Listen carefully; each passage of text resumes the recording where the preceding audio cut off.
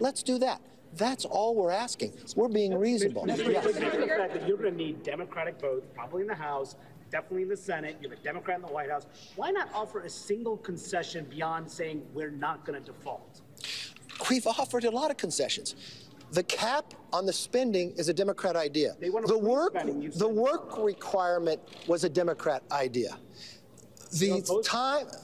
I can't help it if the Democrats have become so extreme, and now as a party of Bernie Sanders, than the party where Joe Biden was elected. Joe Biden is the president of the United States. He is the head Democrat. But if AOC and Bernie Sanders is going to run their party, that's not my fault. I'm not even sure Bernie Sanders is a registered Democrat.